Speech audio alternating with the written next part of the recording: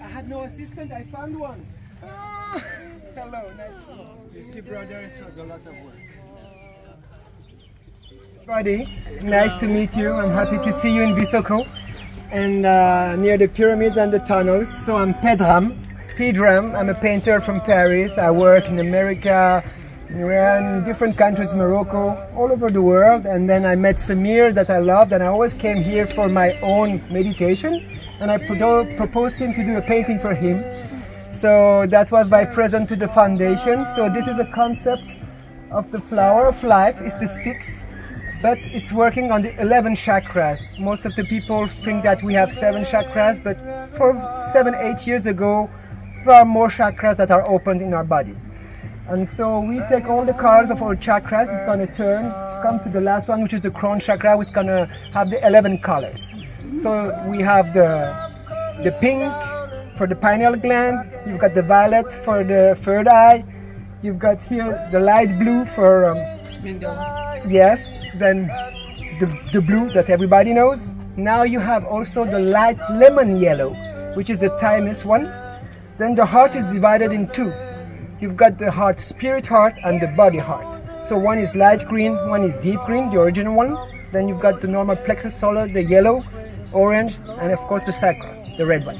So that's the concept, and it's moving. And if you see each panel, how the color we work, like each one, like this is the pink, but it's gonna have the colors of the chakra just behind it, the violet, and I give the red, which is on the other side, which is the sacred. It just turned, okay?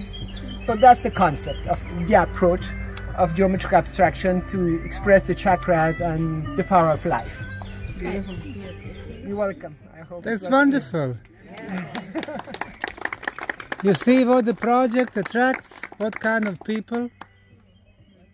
People vibrate with the project. And we vibrate because I want to always thank Samir, because I known him in 2009 in a conference, and whatever he said was touching me in the heart. So it took me a lot of time to come here to visit with my own eyes and to experience the things.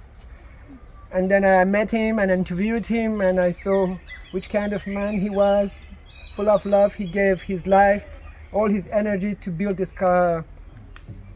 construct, this concept, I mean, rather this domain. And thank you to you, thank you to everybody. Yeah. Thank you. Thank you. So this is how our new installation is coming to life. And this is wonderful. And just by looking, people will get inspired. And then when we communicate, of course, one is conscious communication, and another one is different level, subconscious or energy level. Everything is an energy. Pyramids are energy. Ancient energies. We are energies. We communicate. Now we're going to have this symbolism here, very powerful, which will communicate to us. Yes, exactly. Wonderful. On a simple, energetical, subliminal way. And thanks to the volunteers like him, this place is becoming such a good intentional place. You come to this place, you feel the change of the energy from the, cities and concrete and bad EM. It's different. Wonderful. Thank you so much. Thanks a lot. Thank you.